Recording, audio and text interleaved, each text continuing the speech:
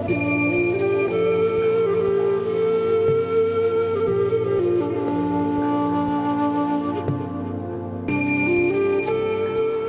Anxiety Slayer podcast is sponsored by BetterHelp. Are stress and anxiety interfering with your happiness? BetterHelp will assess your counseling needs and match you with your own licensed professional therapist so you can get the support you need online in under 24 hours. And Anxiety Slayer listeners can get 10% off your first month at betterhelp.com/slayer. That's betterhelp.com/slayer. Welcome back to Anxiety Slayer. Welcome, Ananga. Hey, Shan. This week, we're going to be talking about 2 key elements to self-care that can help us when we're struggling with anxiety or with our health.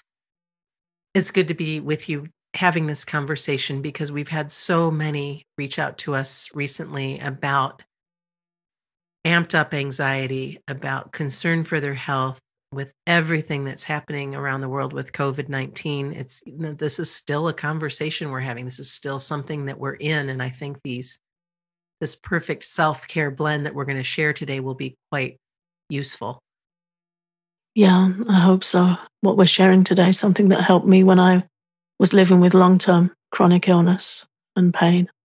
And that's that we have to make a conscious effort to keep our spirits up. We need to practice focusing on the area where we can have influence, the area where we do have choice when everything's going crazy outside of us and around us, and it comes in on us, but we have to shore up inside and do what we can to help ourselves feel positive and remain in gratitude, remain hopeful. And it's not easy.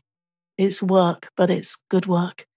And though I learned that from chronic illness, it also helps with anxiety too. When the mind's hijacked by anxious thoughts, it becomes exhausted. And when it becomes exhausted, it needs support. It needs help to steady out so that we can direct our mind and use it well again and experience more peace again. I've found that it's incredibly helpful to have a practice. I know that you have a japa practice, and I also have a practice where I may or may not be using mala beads, but I will have something that I repeat, whether it be a prayer, whether it be an affirmation. Right now, the language is all of life comes to me with ease, joy, and glory, which is something that I've learned from Access Consciousness. And it's a way to keep my spirits up if I am feeling challenged. There's been a lot going on in our family over the last few months with our aging parents. And there have been days that coupled with what's happening in the world and my affinity toward getting a little flipped out around health anxiety issues and just all of it, right? So by that repetition of prayer or repetition of affirmation, I've just found so much beauty there, and incredible support there. Yeah, it's a really good practice for the mind. You mentioned that my practice is japa meditation, and that's also called mantra meditation. Mm-hmm. And mantra is that beautiful Sanskrit word, born of 2 root words. Man comes from manas, which means the mind, and tra means to transcend, to go beyond. So mantra means to go beyond your mind. And in my experience, that's a very good place to be. Beyond my mind is a great place to be. If I'm in my mind, then that's just, crazy ride. And sometimes a very scary ride or a very low mood that can come into our mind. So, yeah, we have to take action to look after our mind and to have these practices that can help us when we're in the eye of the storm, find that peace.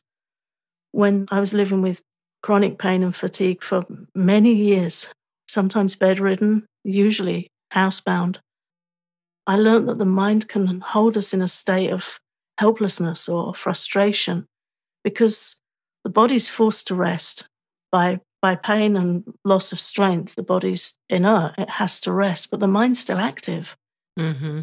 That was the biggest lesson and challenge for me, and it took me a while to be able to really get to grips with that. And even then, you have good days and bad days, and days when I felt like I was doing well with it, and days where I was just down and out. So it's always ebbing and flowing, and we need to be able to make peace with that too. Sometimes when we're in pain and we're not well, it might look like our body's resting, but the wheels are spinning in our mind. We're thinking of the things that we should be doing, we could be doing, the things we want to do, and that's exhausting, further exhaustion. Yeah, it sure is. And the inertia of illness and the exhaustion of anxiety can both hold us in that stuck state that we were talking about in last week's podcast Yeah.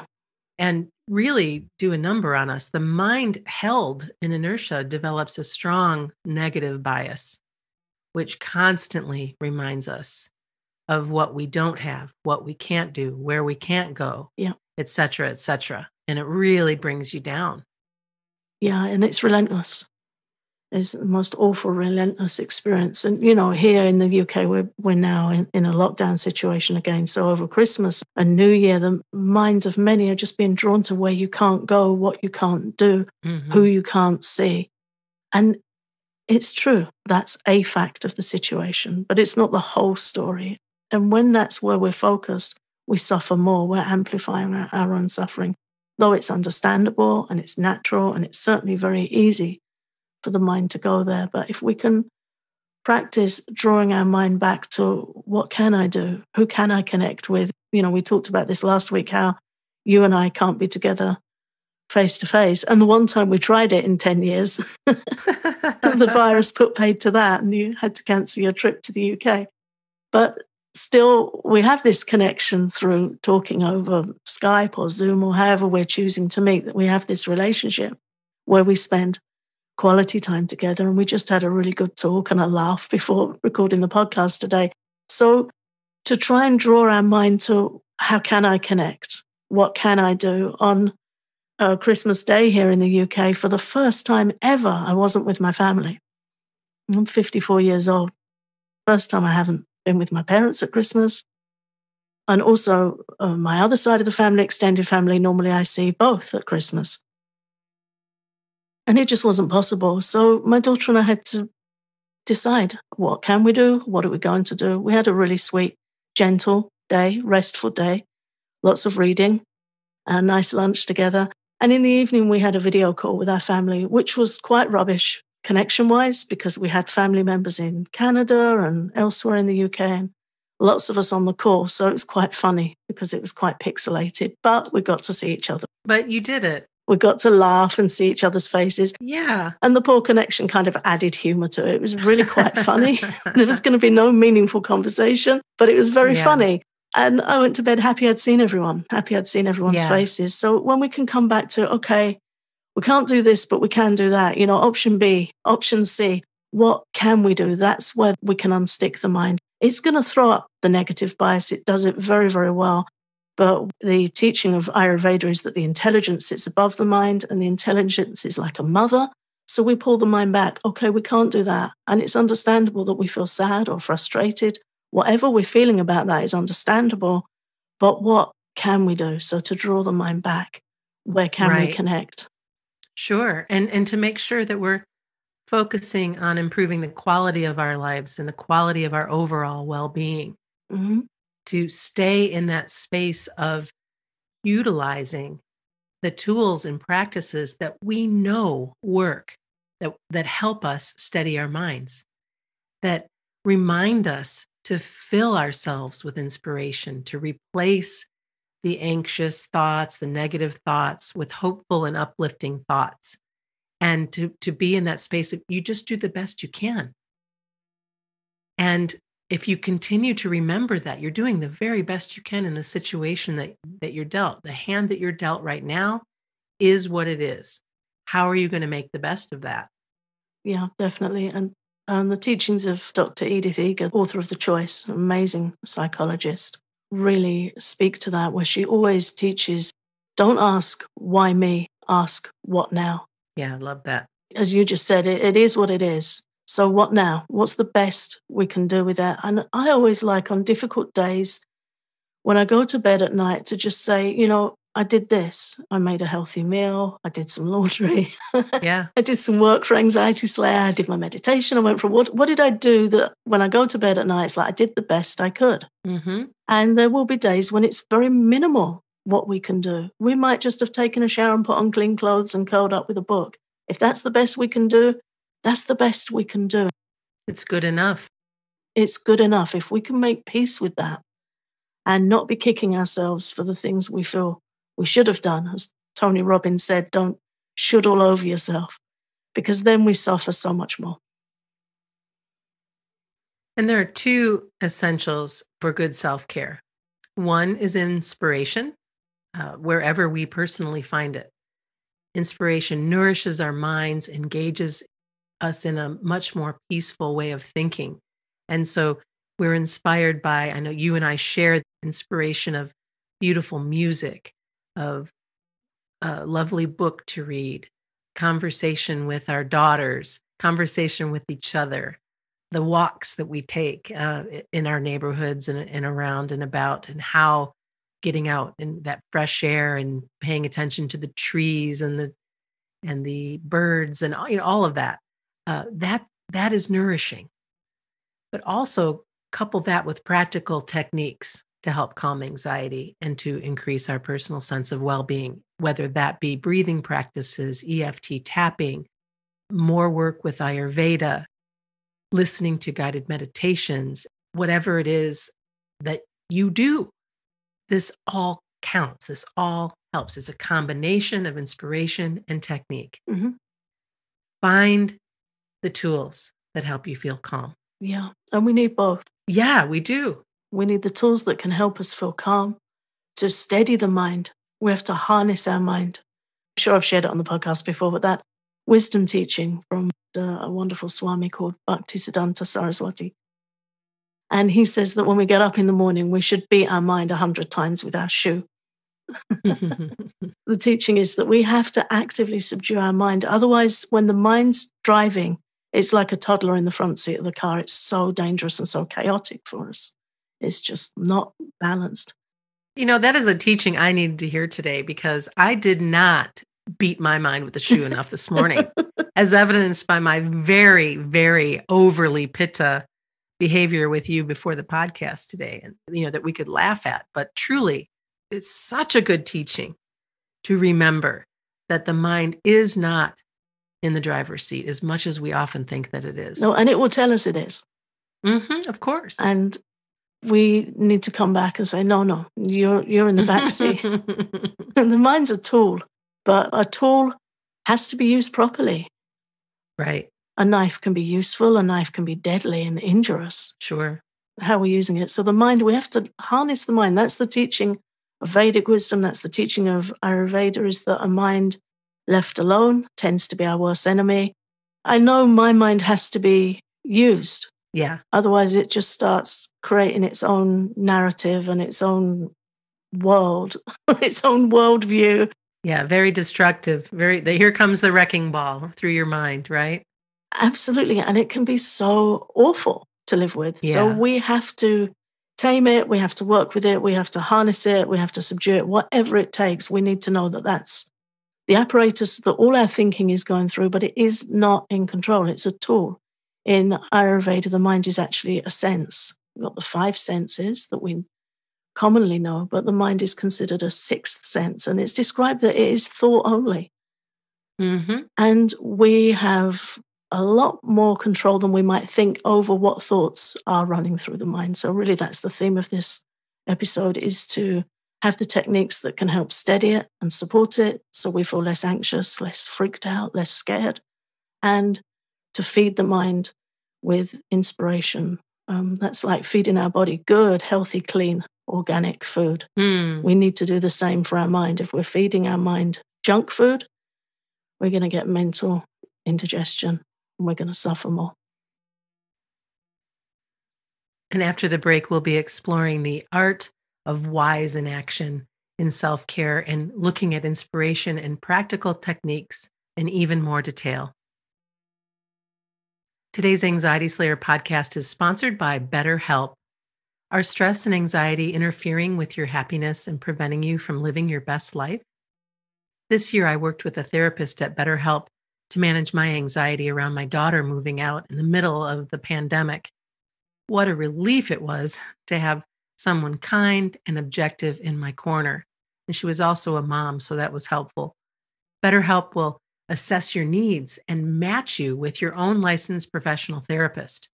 BetterHelp's not a crisis line, it's not self help, it's a professional counseling session done securely online, and their service is available for clients all over the world.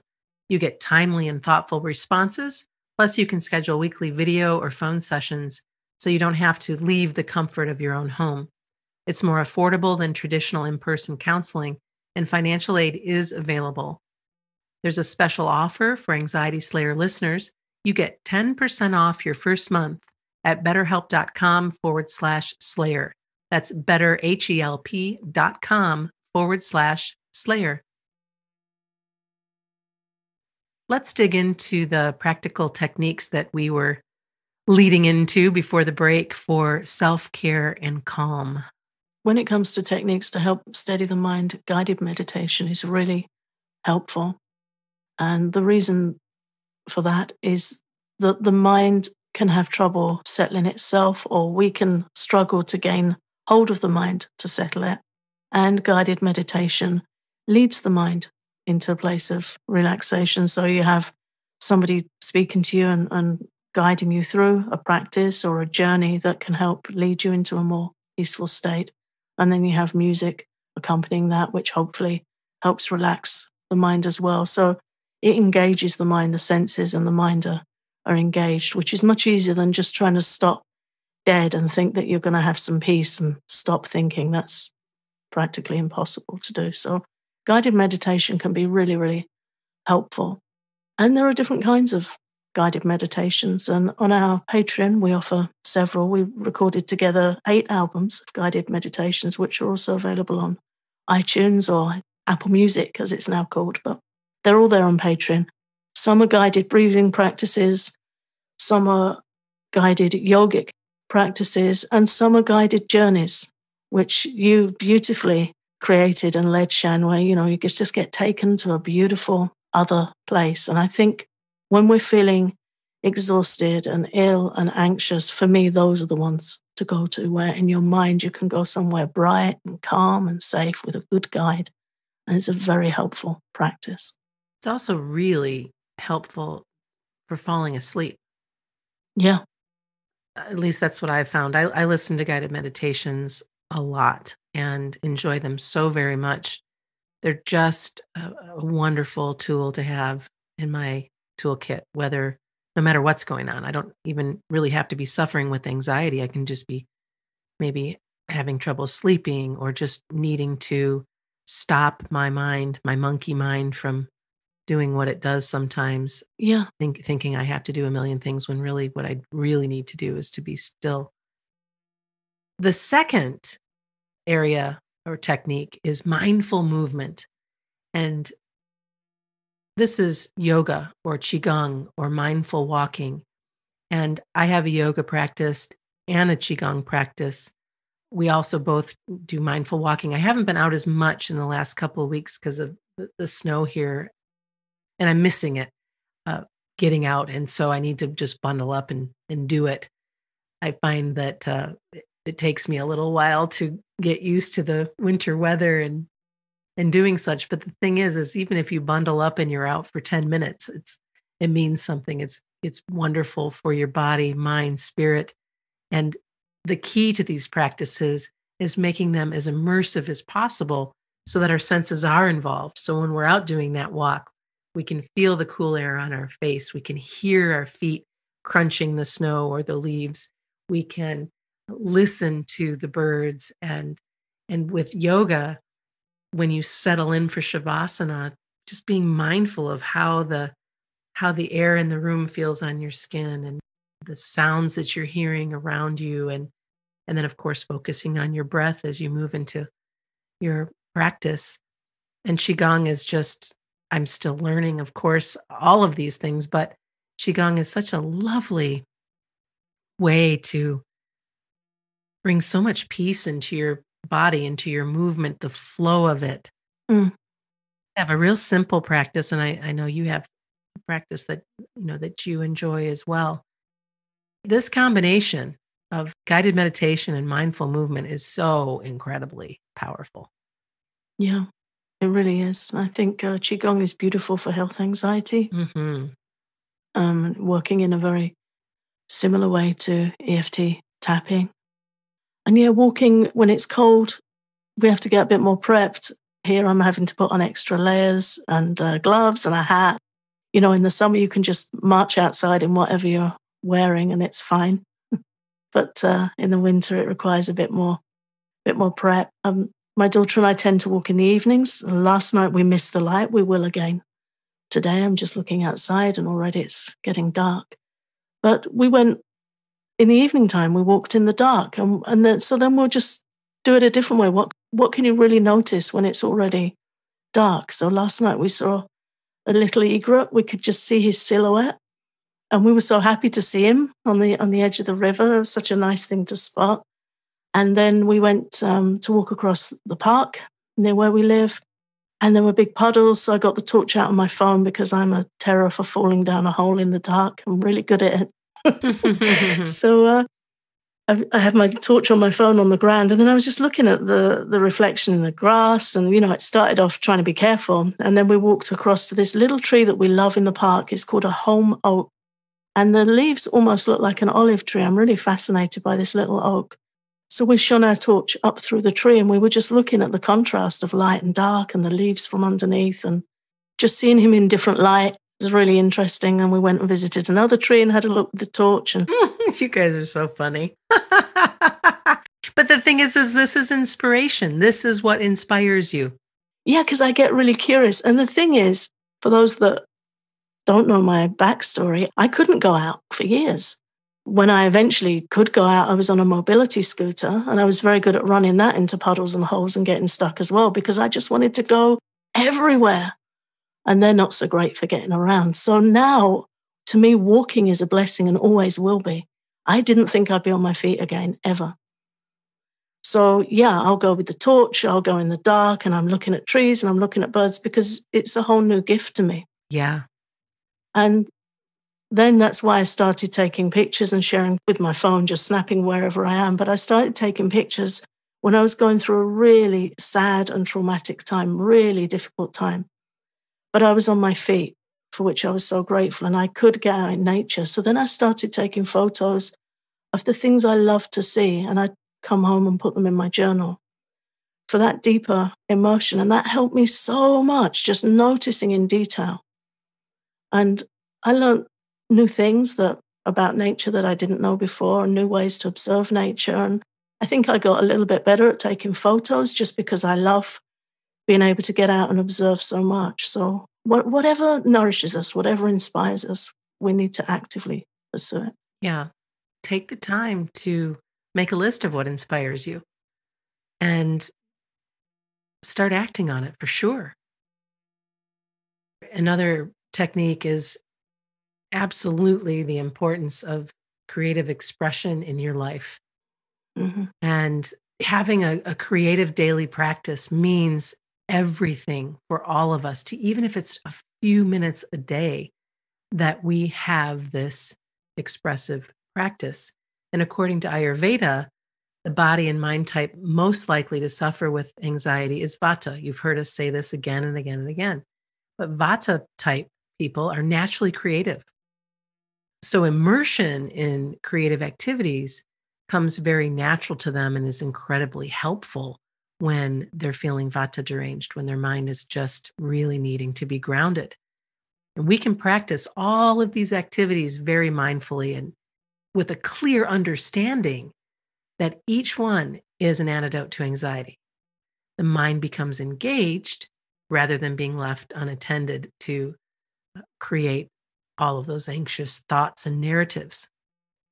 We highly recommend that you make creativity a daily practice. Whether you're doing what Ananga did, walking and moving while taking photos, or maybe you want to work with clay or you're doing some baking. Later on this evening, I'm going to be making some wonderful lemon cream Napoleons with phyllo dough and berries, and I'm really looking forward to it. A daily practice, meditation, contemplation, nourishment, movement, fresh air, all of this is what makes a joyful life. All of this is bringing vibrance to your life. And when you stitch them together, wow, talk about something to be thankful for when you rest your head at night. That you could do even one of these things, but to have that creative practice is just so incredibly important. Yeah.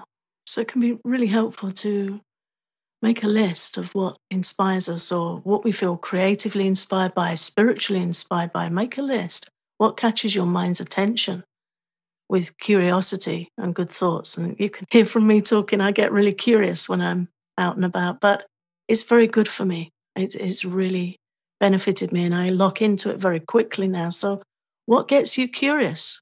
What would you like to learn more about? What do you already know how to do creatively that you feel you'd like to do more of? And I think it's very easy for us to say, but I don't have time. But if we can just set time, skip a TV show, skip some scrolling, make time, even if it's just 10 minutes a day.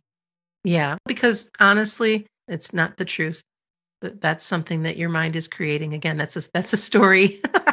I don't have time. So I'm just going to call BS on that and say you do have time and you owe it to yourself to do it. And it's incredibly life-changing. It's another whack with the shoe. Yeah, another whack with the shoe. Let's before we wrap today, Ananga, let's talk about the art of wise inaction. I have a quote here from an author that I really love. She's called Toni Bernhard, and she wrote a book called How to Be Sick.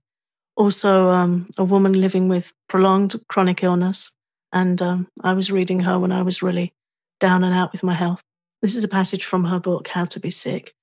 Since becoming sick, I've learned how crucial yet difficult it is to practice wise inaction. The challenge is to avoid actions that exacerbate my symptoms because worsening symptoms give rise to both physical and mental suffering, sometimes so severe that I break down in sobs of despair. Wise inaction is something that she helped me learn. And sometimes I call it giving yourself permission to rest, permission to do the things we need to do on those very difficult days when we are best served by not taking action, not taking big actions. When we just need to say, okay, today I need to do this. I need to do this self-care practice or to weave self-care into every day, as we've already discussed. But to be able to discriminate between wise inaction and habitual inaction that doesn't serve us well. In Ayurveda, there's a teaching that what causes us most suffering and what most negatively impacts our health is something called pragya aparad. And that translates to a mistake of the intellect. It's a mistake where we go against ourselves, where we know, actually, this doesn't serve me so well, but I'm doing it. And it's so easy for us now with things like scrolling. Scrolling is not wise in action.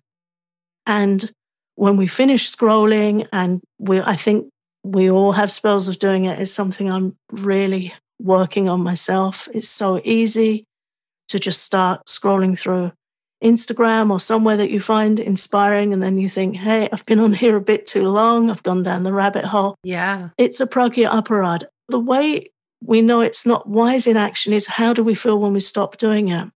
And when we spend a lot of time on screens, when we're looking to TV, when we're flicking on and off the news, when we're doing that terrible, so easy cycle where you can go from Facebook to Instagram to the news to somewhere else to the email and back again, that's a mistake against our own intellect. The mind is attracted to those activities. Distractions, yeah. Pulls us into them. But how do we feel when we stop doing them? So that's when we know we haven't practiced wise in action. All that incoming information makes us more anxious and it makes the mind more exhausted. So we know when we've practiced wise inaction, because those are the days when we say, okay, I'm struggling. I'm going to take a nice shower. I'm going to use some essential oils. I'm going to go for a walk. I'm going to have a healthy breakfast. A gentle, low-key day of self-care is wise inaction. Or when we're really down and out, to say, I give myself permission to rest. I'm choosing not to act for my greater good, and I'm going to pass the time in a peaceful way that's restful. Yeah, and it is a choice. I love that you bring that forward because we do deserve to choose, to make a choice, to not just fall into what's easier for us, to fall into the distraction. And I realize that in some cases that's all you want to do is keep your mind busy with something other than reality. But the choice that you make, and each time you make that choice, it becomes easier and easier for you to do. And so we invite you to give it a try and to think about what it is you're choosing, and to know that it's okay to make a different choice, and to not beat yourself up about the scrolling as much as to say, you know what, enough of that. I'm going to go for that walk. I'm going to move my body. I'm going to listen to the meditation. I'm going to read something uplifting. I'm going to reach out to a friend, and on the story goes. Yeah, and I think it can really help. We tend to have our phone by our side. I find it really helpful to have a little gathering of inspirational items by my side. So I'll have my meditation beads, I'll have an inspirational book, I'll have a notepad and a pencil. Mm-hmm. I'll keep things by me that feel inspiring, and try and remember to turn to those, because it goes both ways. As you said, Shan, the more we do those inspiring things, the easier it is. Yeah. And the more we don't, the easier that is. The more we scroll, the easier it is to go to scrolling, to go to social media, to flick on the TV. But the more we do the other things, the easier it is to do those. But we need to have them with us. I have a little MP3 player from when I was sick that I just filled with beautiful music and stories, audiobooks, inspirational, spiritual lectures. I call it my nectar nugget. It's this tiny little MP3 player, and it's full of nectar. It's full of good listening. And that's by me wherever I go. It was by me in a hospital. I would tell my daughter when she came to visit in the evenings, plug me in. Yeah. Plug me in, press play and leave me. I couldn't do it for myself, but she kindly did it for me every night. And I just wanted that good stuff in my ears. Yeah. So gather the good stuff. Be a nectar collector. A nectar collector. Oh, man. Well, thank you so much for listening to our podcast today. We're so grateful that you listen into Anxiety Slayer. And before we go, we'd like to say a big thank you to everyone who's supported the podcast on Patreon this month, and to our new patrons, Michelle and Renee and Steve. We appreciate you. If you found this episode supportive, we hope you'll consider becoming a patron. We have over 70 Anxiety Slayer downloads available on Patreon, including the guided relaxations we were talking about earlier, along with tapping sessions and extra resources for calming anxiety. You can learn more at patreon.com/Anxiety Slayer. Thanks for listening.